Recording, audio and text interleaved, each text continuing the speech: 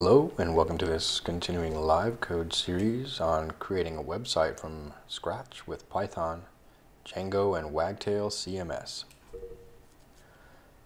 We are porting a website from Drupal to Django and Wagtail. This is the, I guess you'd say, original website, although it's had previous lives, including a static HTML, and it was a WordPress website for a while. So it's hopped through a few content management systems. I think maybe it was originally created with Dreamweaver or something like that. I'm not exactly sure. But each time, either it's outgrown the way it's been developed, or we've needed to get more ability to control, more flexibility, so to speak, with the way things are designed and implemented. And at this point in the site, we need to be able to, I think, write some custom code. And rather than write PHP, it was decided that we would port it over to a Python framework. So that said, we have been working so far on the community section of the website.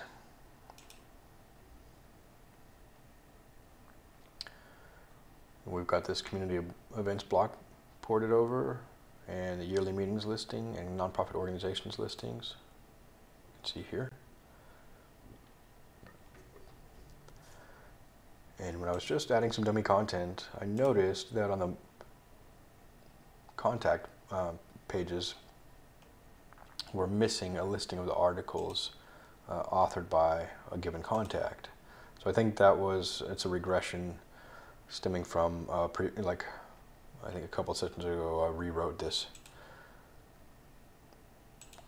contact model to use the Wagtail page class.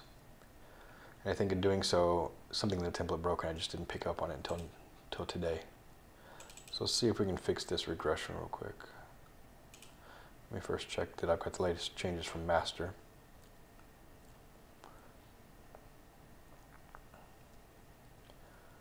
It seems like we do. And we'll create a branch, fix contact.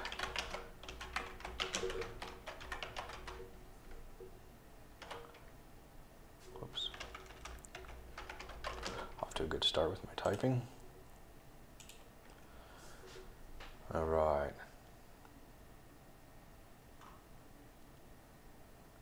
So here's, I think, the problem. Essentially, this contact is a generic entity that can be a person or an organization or these kind of meetings, various levels, and any of these can be responsible for publishing and these magazine articles.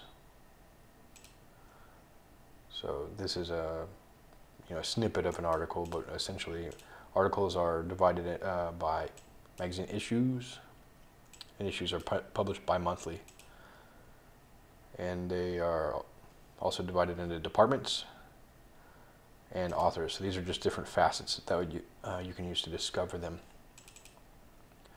Now, for some reason, when I ported over this code, this article's helper is no longer working. So let's take a look why. And this is most likely going to reside in the magazine app, models, and we're going to look for magazine article. Authors.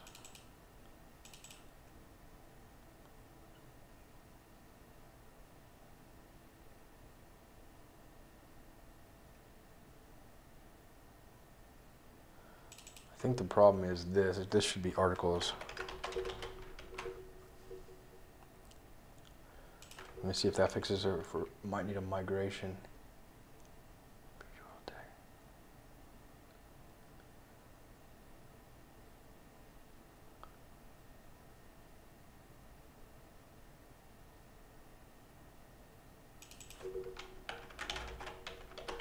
Let me see here actually.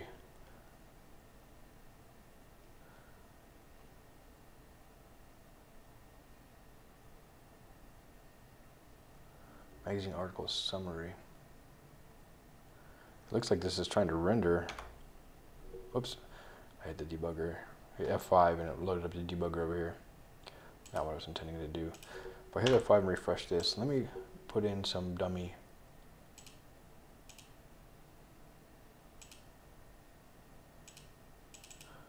If count, it should, so if this count exists, it should be displaying that. All right, I might need to use the debugger.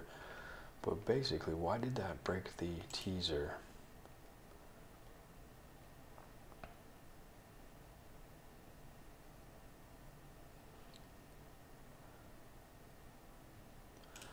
This magazine article summary with article. So let me see if I can comment this out for a second. And I'll come back to it.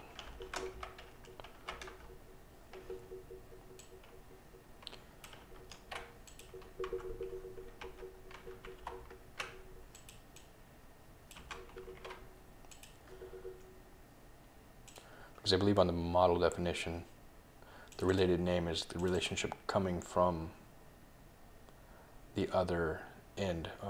Let's see. So, for example, a department has some articles. So, parental many to many. To contact. Contact should have articles. And I might just need to migrate this.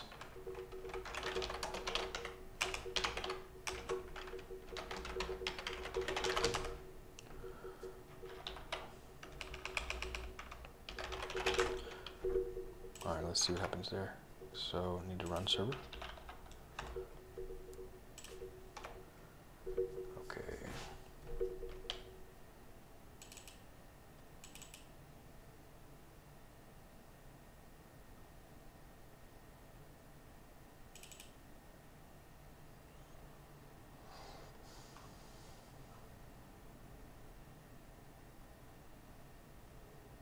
Article summary.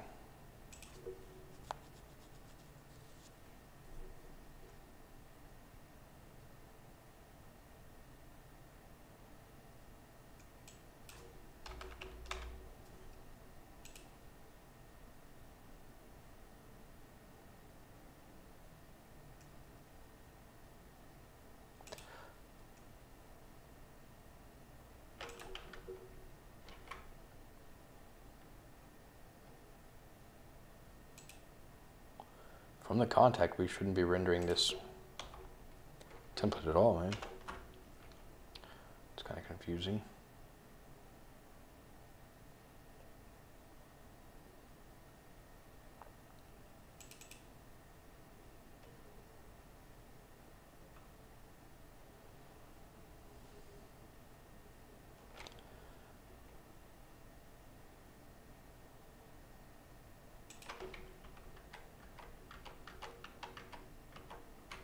Let's see if I comment this whole thing out.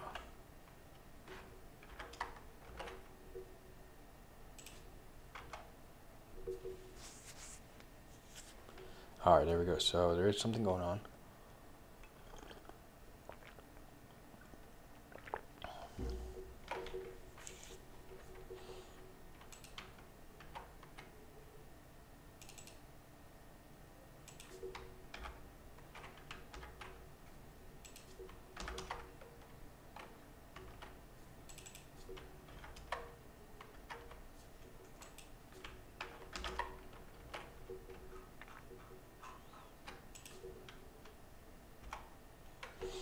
So it does see some articles. Cool. So it could be that for article and page articles all.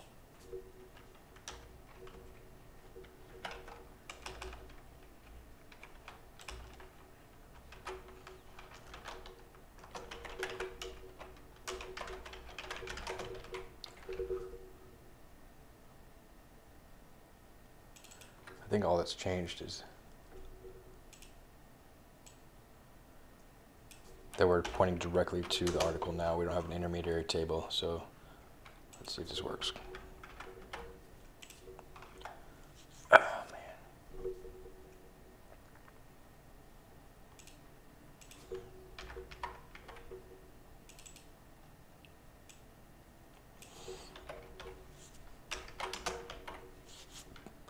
For article and page articles all. That should give me an object. Let's see, an article instance. I keep hitting the F5.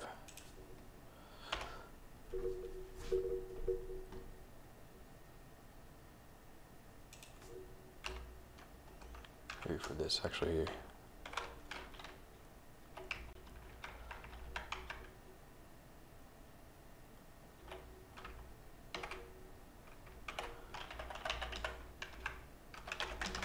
Let's try that. Yeah, so it definitely has an article object. Okay, cool. So we'll just have to take a look at our magazine article summary, pass in the article, and make sure that it's getting the data it expects.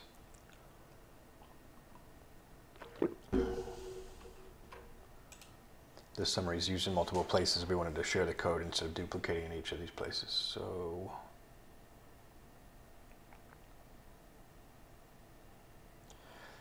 it's working here, but on the front page, but not on this other page. So I wonder what's different about the context, about how it's passed in there. This should be a page instance. If we open up magazine, article, summary.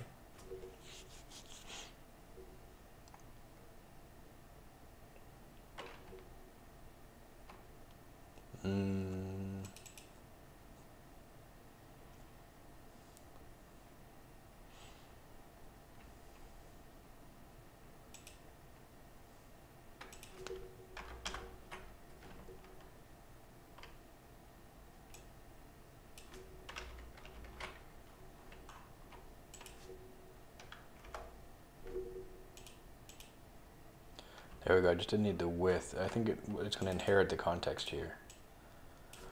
That was a little bit kind of sketch, but okay.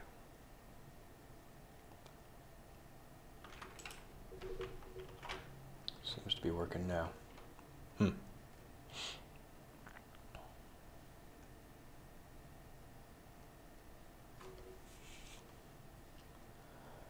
we'll just commit those changes.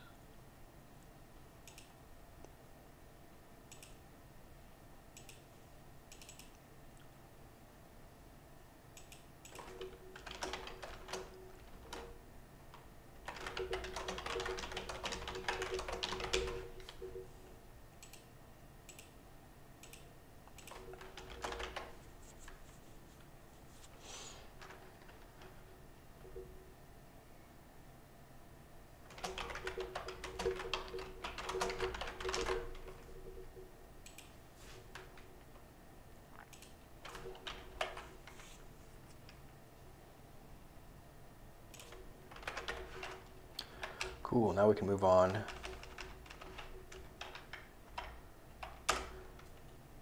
to the new feature, merge this code. We're still prototyping the website, so I'm not kind of worried about this dependency being outdated.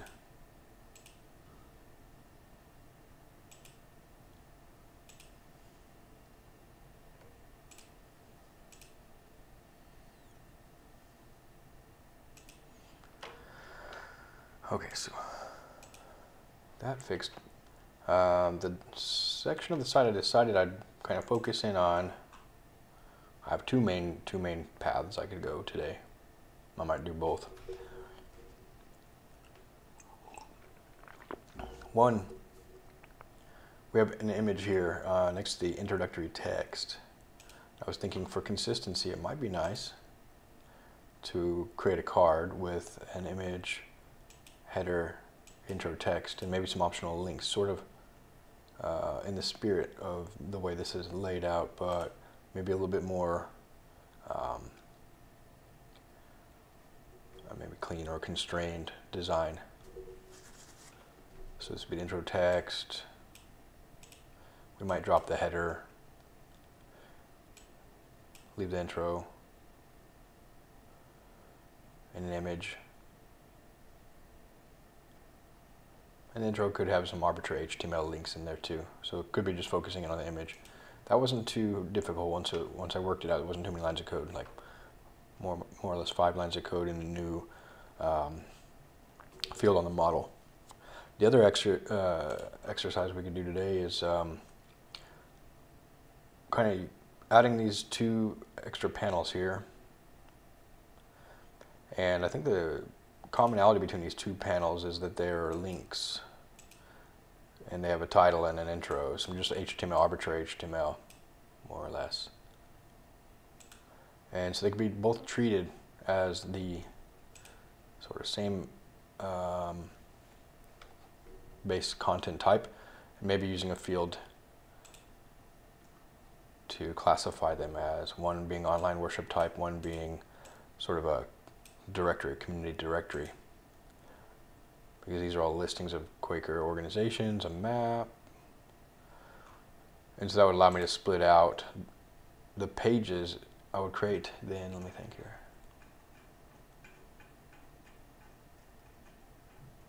Basically, I'd create index pages. So online worship index page would have an intro text and then a listing of these. Same with Friends Everywhere. And in general, I've got my eye to kind of first get the basic functionality implemented, but then try to do it in a way that's reusable, because there's so many of these patterns we're applying in multiple sections, like these title, intro, image, title, intro, image, title, intro, image. I mean, these could be just some sort of a generic that we apply multiple times and let the editor put in the content and choose the page ordering and things like that. Because right now I'm kind of getting more hard coding than I would like in terms of the layout. But that's where I'm at. So let's go ahead and try this image real quick. I'll be right back.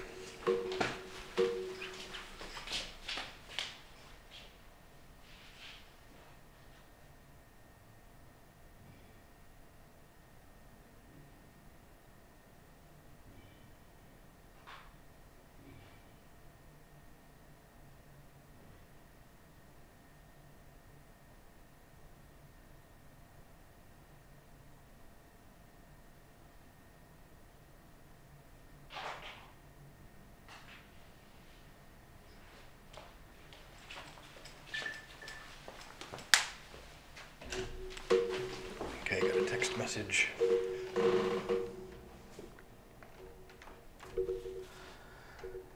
So to do that, we'll take a quick look at the model for the community page. And it was actually pretty easy. Wagtail comes with a built-in field for this called or it's actually particularly a built-in, not collection, but a table and some functionality around images.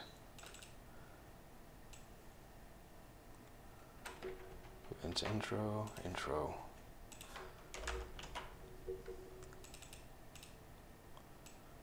image.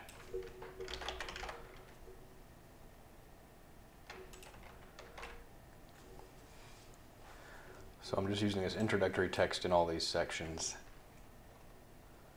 And Wagtail has this really cool thing called a stream field, and I think once I get more comfortable with stream fields, this page is essentially a stream field. These would be stream field elements that I could repeat. Right now this is very bespoke code, very specific to, and kind of inflexible in that manner. But our goal is just to get the website ported over to the new format and make some slight improvements along the way. Okay, so we've added this foreign key to the Wagtails images collection. We'll go ahead and make that migration.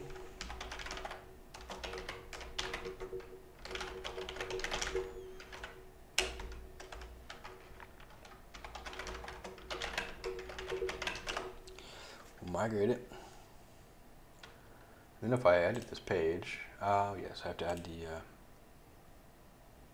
let's do a multi-field panel. Really quick, the multi-field panel allows you to group, oops, I'm not running.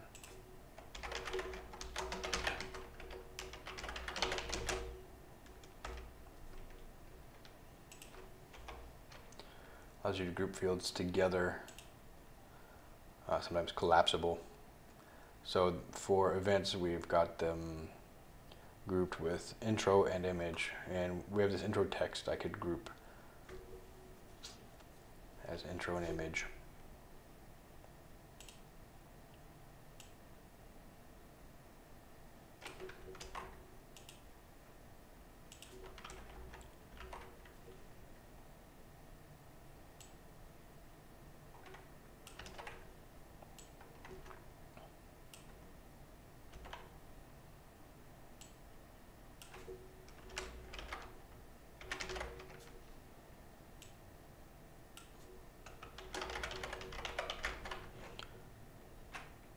This is a list, so these we comment element. And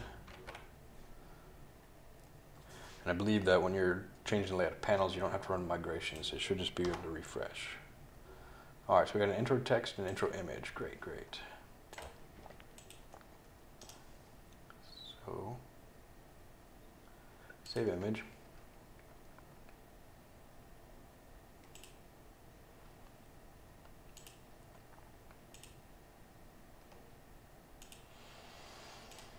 Upload, and all of this comes out of the box with Wagtail, doing the modal dialogue and everything for us, which was really helpful. The only other thing we'll need to do, and this might be a short session because I'm not sure if I'm going to have to go run an errand real quick, but let's get this template in place. Sorry, the community templates are, yikes, where are we? Community templates, community page.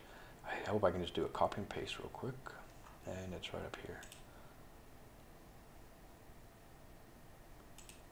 It's essentially this div here,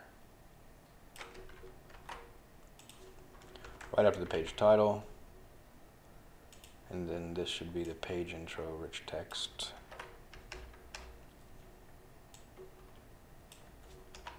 Let's just give it a little spacing for readability. And, darn it. Oops. Get rid of that white space. We don't need a call to action here yet. Let's just keep it simple. And actually,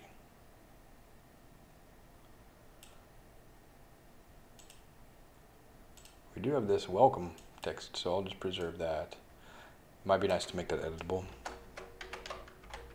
Any text on the page, I think the editor might want to make an edit to. So we have the page title up there, which is community.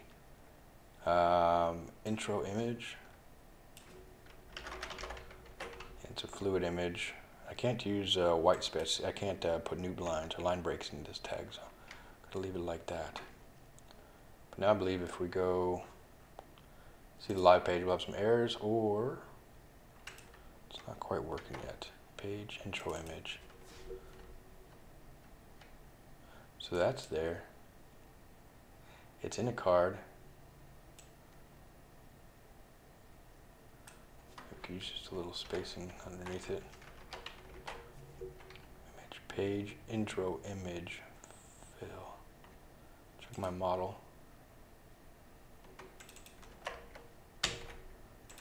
Save it. Paste. Rounded.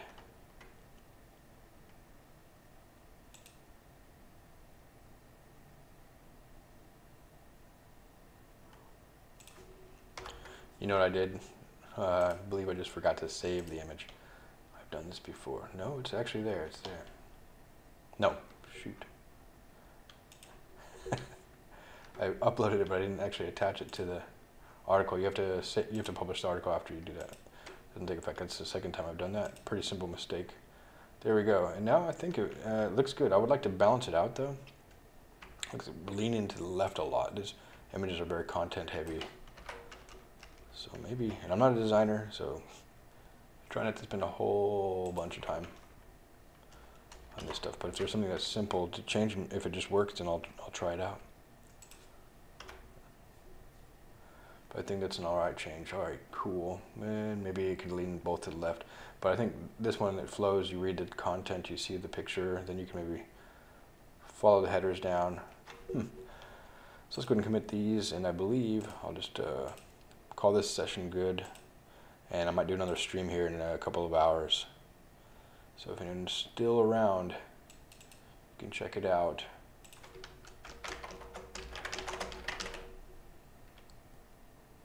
I guess all of these can really just